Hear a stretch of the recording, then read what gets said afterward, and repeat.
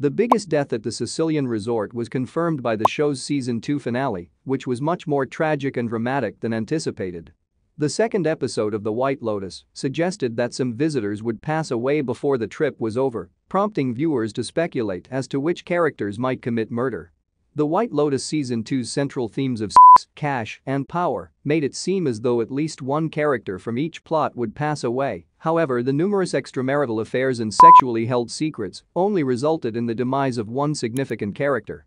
Although it seemed like Tanya would end up becoming a recurring figure throughout the entire series, The White Lotus Season 2's ending sees Jennifer Coolidge's character die under shocking circumstances. After confirming that Greg was the straight cowboy that Quentin was in love with, The White Lotus reveals that Greg, Quentin, and his associates intended to kill Tanya for her money. Tanya gets a call from Portia that makes her realize the men are planning to kill her, so she grabs Nicolo's gun and fatally shoots several men on board.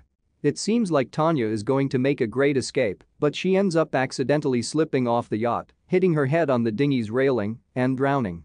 Making Tanya's White Lotus S2 death an accident was even more tragic, Tanya's terrible demise as a result of an accident in Season 2 of The White Lotus.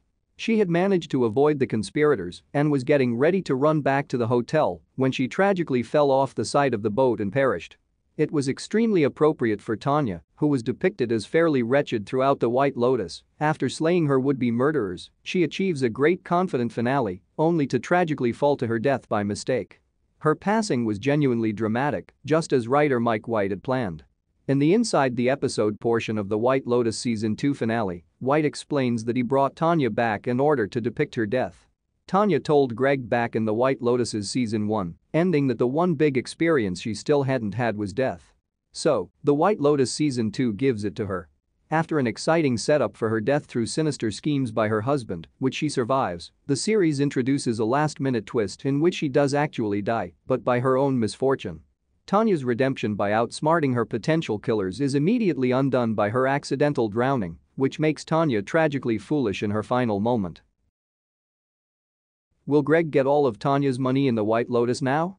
In The White Lotus Season 2's finale, Greg's plot for Tanya's demise did in fact materialize, and he now stands to receive millions.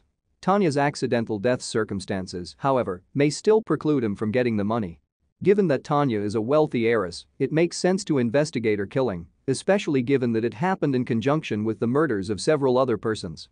Quentin would then probably be linked to Greg by the police. If true, Greg might be charged with murder conspiracy if his conversations with Quentin and intention to kill Tanya are found out.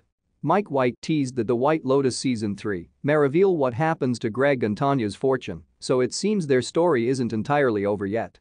Since Tanya didn't seem to have any close kin and Greg likely won't inherit the money, it's possible that Portia could end up with some of the vast fortune.